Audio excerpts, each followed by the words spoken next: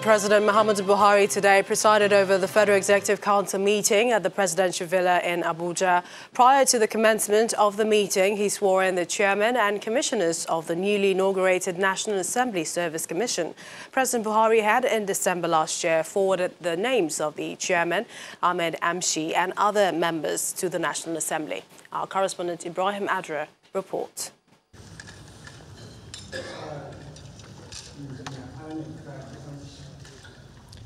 First to take the oath is the chairman of the National Assembly Service Commission. He is to lead 11 other commissioners drawn from the 6 geopolitical zones.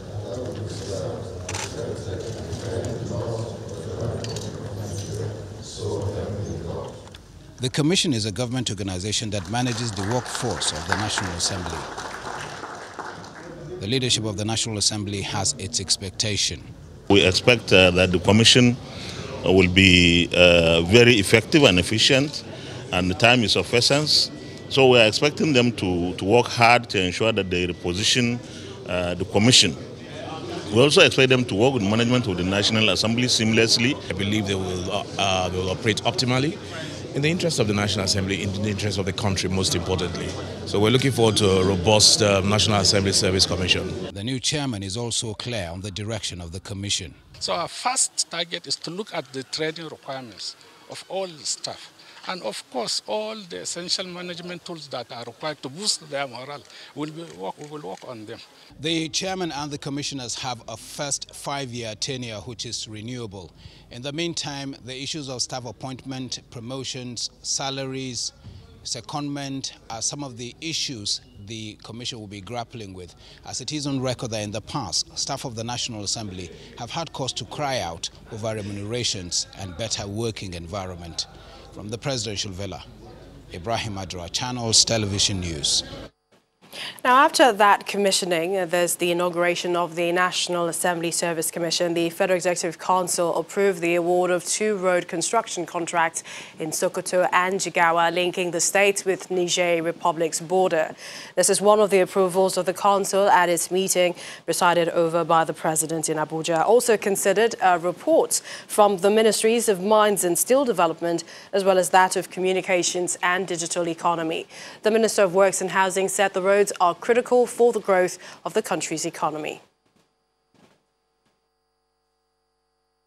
Council considered and approved this memorandum on the justification made that it was critical to execute our mandate under the Economic Recovery and Growth Plan, our ministerial mandate to improve infrastructure, but also for the enablement of business across borders, particularly now that we have taken an affirmative position of the African Continental Free Trade Agreement. And the markets there in that area of the country do a lot of trade across borders. So this is a good boost for business as well. Let's switch now to some business news. Here's Anne Waldo. Banking so easy, so simple. Dial *894# now to experience it. You first, First Bank.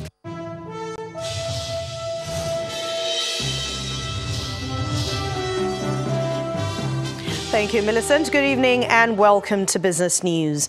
Brent crude futures have fallen below Nigeria's $57 benchmark today after hundreds of new coronavirus cases were reported in Asia, Europe and the Middle East. This raised fears that energy demand will drop. The international oil price benchmark fell by 2.7% to settle at 53.43 cents a barrel, while U.S. West Texas Intermediate crude fell 2.3% to settle at $48.73 a barrel. Meanwhile, the Organization of Petroleum Exporting Countries says that it will hold its first meeting for 2020, and that will happen next week on March the 5th and the 6th, despite reports of suspected cases of infection near its headquarters in Vienna. Industrial giant Dangote Cement has reported a slightly dismal performance in its group earnings report as at December the 31st last year. According to its financial statement sent to the Nigerian Stock Exchange, the group's revenue came in lower at 891.67 billion naira, and that's when you compare it to 901.2 billion naira, which was reported in the same period in 2018. The group's gross profit slowed slightly to 511.6 billion naira from 517.9 billion naira. Pre-tax profit was trimmer at 250.4 billion naira, while after-tax profit came in at 200 billion naira, as against 390 billion naira, which was recorded 1 year ago. Meanwhile, the company has proposed 16 naira per share to its shareholders as cash dividend for the financial year. Network infrastructure provider IHS Towers says that it is working towards an initial public offering on the New York Stock Exchange, and that could give it a $7 billion valuation. The Mauritius-based wireless towers operator has engaged American investment bank Citigroup Incorporated and JP Morgan Chase as global coordinators for the IPO, which is expected to be the biggest by an African company in the United States. IHS, which has operations in Nigeria, Cameroon, Ivory Coast, Zambia and Rwanda, is the largest mobile telecommunications infrastructure provider in Africa, Europe and the Middle East by tower count, and the third largest independent multinational tower company globally. South Africa's budget deficit is projected to widen to an 18-year high next fiscal year on the back of slumping economic growth and power cuts. According to the Treasury's 2020 spending plan presented by Finance Minister to the Parliament, the budget deficit is likely to reach 6.8% of its gross domestic product in this year and in 2021, which begins in April compared to the previous estimate of 6.5%. Meanwhile, the country's GDP is expected to grow at 0.9% this year, 1.3% in 2021, and 1.6% in 2022.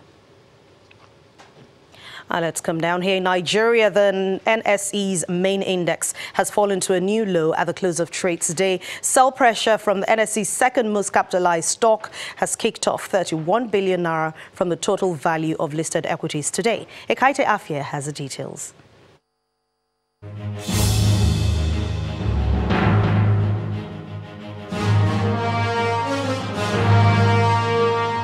Hello and welcome to the Stock Market Report. The persistent bearish sentiments at the local bourse continued into midweek trading, no thanks to the 3.45% loss from MTN Nigeria, which dragged the All-Share Index down to a new low of 26,974.38. Gains recorded by the industrial goods, banking, and consumer goods sectors did not have much impact on the overall index, while the insurance counter closed negative and oil and gas remains unchanged. Overall volume and value and deals traded today were lower compared to Tuesday's session, as 228.37 million shares worth 2.7 billion naira changed hands in more than 3,800 deals. Tier 1 lenders UBA, Zenith, and Access Bank were highest on the trades list, accounting for more than 60% of total volume traded. Honeywell Flour is the highest gainer for the day, up by 9.38%, while Vitafoam lost the most, down by 9.98%. And that's the Stock Market Report. I'm Ekaite Afia.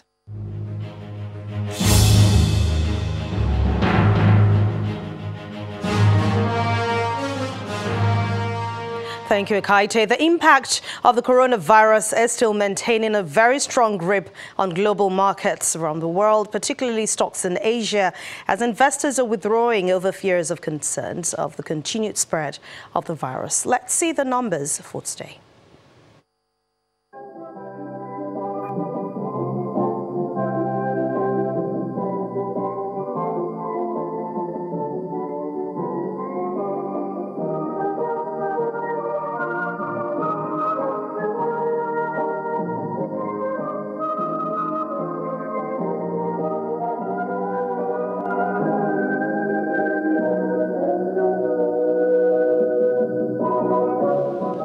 Thanks for watching Business News Tonight. I'm Anne Nwawadu. It's back to you, Millicent. banking. So easy, so simple. Dial star 894 hash now to experience it. You first, First Bank. Now it's been 4 weeks since the Lagos state government imposed restrictions on motorcycles and auto rickshaws in some parts of the state. Now, there have been mixed reactions since the announcement was made, but the state government says there's no going back. In this next report, our correspondent Dare Ido, he examines how the policy is playing out and some of its attendant impact. Lagos, Nigeria commercial hub and city of resolute traffic congestion.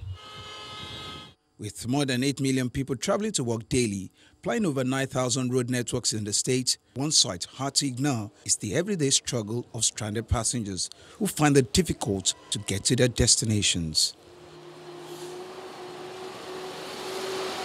Many argue that the public transit options are limited and the current infrastructure in place does not support the increasing number of commuters.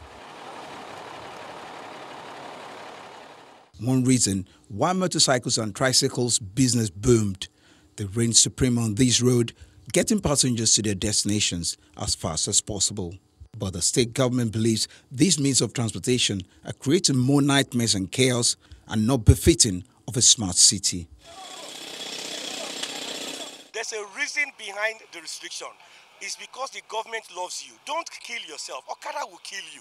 So why are you patronizing them? So whether they come out or not, if there's no demand, there can't be supply. So really, we should be directing our message to the people who are still patronizing the Okada to violate the rules. In January, the Lagos state government made an announcement that starting from February 1st, motorcycles and tricycles will stop plying some routes in the state. That decision generated a lot of reactions, with those disapproving, saying that the state government should have made a proper provision for an alternative before imposing the ban. A month down the line, how are the residents coping? It's been hell. See, under this kind of weather, we are already sweating in the morning. You don't even know what time you will get to the place you're going. So many, especially when you, for example, now this is a road under construction. I believe that maybe once this road matters has been tackled, those things can now be banned. But now they ban it, there is hold up. There's no even, we are stressed in Lagos. Let's just tell ourselves the truth. Almost everybody is frustrated. I believe everywhere is calm. Everywhere is good. I believe the ban should go on. Hundreds of people living with disabilities from across the state added their voice to those protesting the ban. They say their livelihood and mobility have been decimated, insisting on sitting in at the government house until they get the attention of the governor. As the state government continues to work on providing more buses and ferries to shore up gaps in the state transportation system, opinion is still divided on how well these will make up for the gap created by the ban on motorcycles and tricycles. Dari Ido, Channels Television News.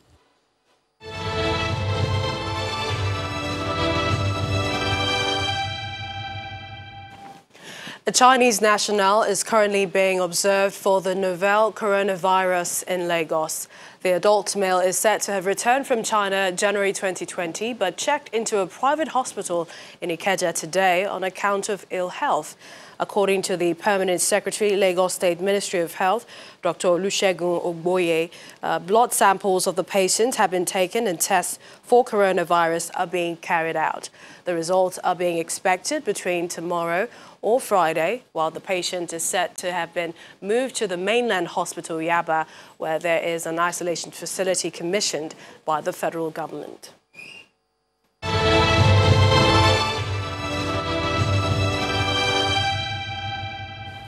Still ahead on the news at 10, World Health Organization confirms new coronavirus is spreading more rapidly outside China. We have more international news and around the world in 5. Plus, five-time Grand Slam winner Maria Sharapova retires from tennis. That's on Sports News. Please stay with us.